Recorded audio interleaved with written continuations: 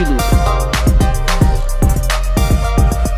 God told them to be fruitful and multiply, but they did not. He said be fruitful. He didn't say be eating the wrong fruit. He said be fruitful. Make fruit. Make fruit. You want the fruit that you see coming up out that tree. Here's the thing. The funny thing is, even if it was a specific type of fruit, God never said that they couldn't plant it. The concept of the fruit was behind the spirit in the actual tree, the spirit of the fruit. Just like the tree of life, which stood next to it, was full of leaves. They did not touch that, right?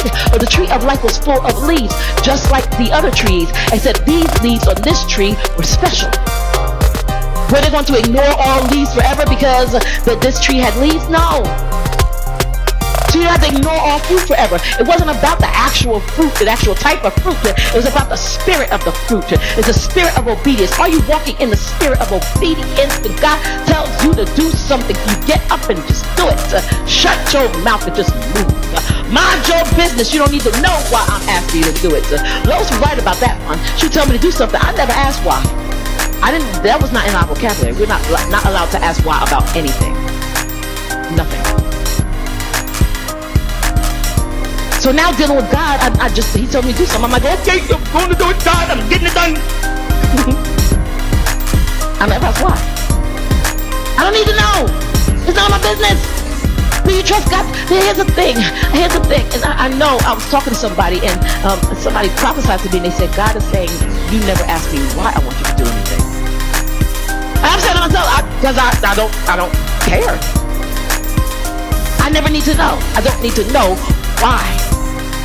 If you want to tell me why, God, that's good. But seeing as how I grew up not being able to ask why, even if you tell me I can't ask why, I need to know then what I can ask why about and what I can't ask why. When is it respectful to ask why, and when is it disrespectful? For Jamie, just to cut all of that mess out, I don't need to know why. If you want to tell me, God, then you go ahead and tell me. Otherwise, wisdom says for Jamie, I don't need to know why. If you tell me why, here's why I say if he tells me why, that's fun and that's fine, because of the fact that it'll only add to the testimony of it. If God tells me to do something and he says because I'm doing this, that adds to the testimony of it. That just makes him even more fly. That gets more amp in my mind. But he don't owe me a why. He don't owe me any of the letters of the alphabet. He don't owe me no X, Y, Z, none of that. He just, I just want him. So if he tells me to do it, the Bible says you show that you love him with your obedience. So if he tells me to do it, I'm going to get up and do it. And I'm not asking for no questions. I'm not asking for no confirmation.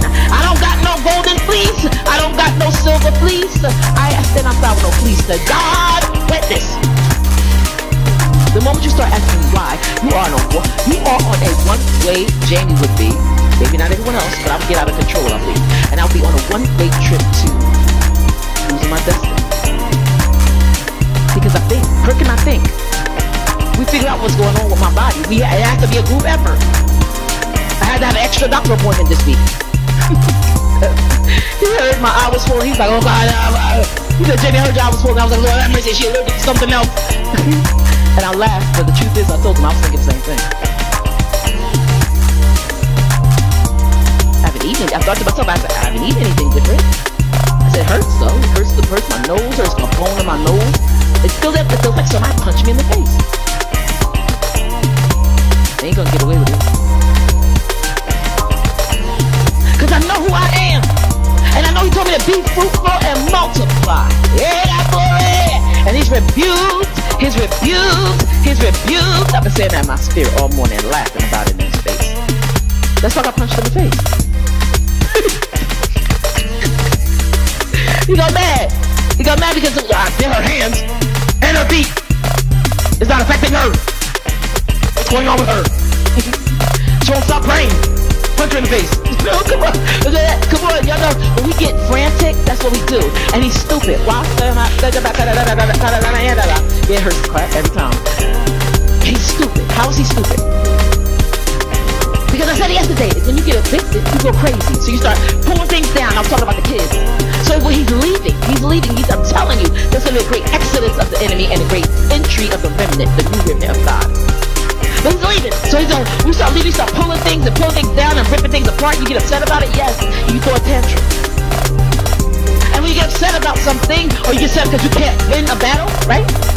You start thinking, I'm gonna get crazy.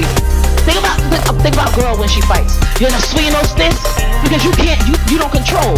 So you can't box nobody because you can't get a hit off. So you start swinging fists like you're crazy, and you misplaced the hit. He misplaced the hit when he allowed the hit to land on me physically. You don't hit physically. Why? If he hits me physically, it shows, it reveals his kingdom. I love it. Stupid idiot. And then it reveals his kingdom. It opens up his kingdom to world eyes. It gives me an opportunity to say, look, church, look, world, look, Charles. There's some of y'all on the way, y'all in the church of the world. So look, Charles, my eyeball says that there's a real power of darkness. I got personal by Satan.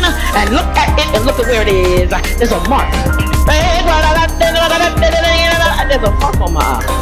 It's not just swollen. There's a clear mark on my eye. It looks like it's a circular mark right on my eyelid.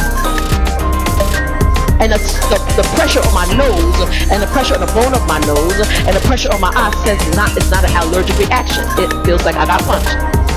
The problem is, he's so angry and so frustrated because I keep breaking his stupid horns. Oh no, gotta buy new horns. And laughing at him. He's so angry. When you get angry, you don't pay attention to what you're doing. So you get angry, you act out of fury, and you can't fight in wisdom. So I keep binding him and binding him and binding him. And when I say he's bound because I speak to the mountain. It's done. I have more than a mustard seed of faith. So I'm stomping his head out from the inside out.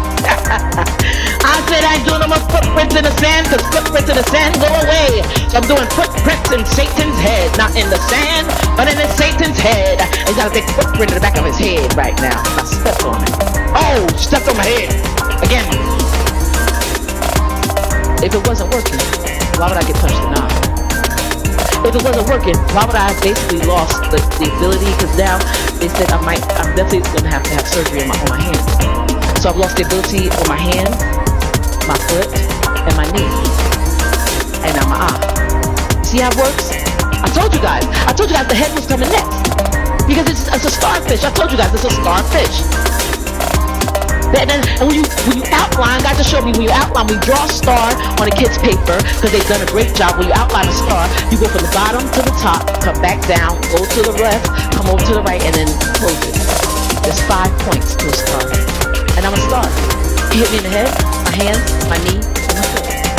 I'm a star. Ah! I'm a star. He's revealing his kingdom. He opened up the door to his kingdom so that you could see it. The one thing that Satan, that's why I reveal it, he's mad at me because I keep talking about his kingdom. I keep down to him. And the thing is, if my words did not matter, me speaking about him would not matter at all. But because of the fact I keep binding him and then talking about him to you guys, I'm opening his face up to you guys so that you can see, oh my Lord, he's bound. I'm embarrassing him over and over again. In me embarrassing him with my words. It's upsetting him. And so what he's doing now, he's fighting frantic like a little girl, swinging his fists like a little girl. And got no control, like a little girl. I knocked all the bugles off his head. He's a big girl. He's a big girl. He's a big girl. Stupid idiot. I don't give him no credit for nothing. She gives me no credit. That's true. I don't give him no credit for nothing. He's an idiot.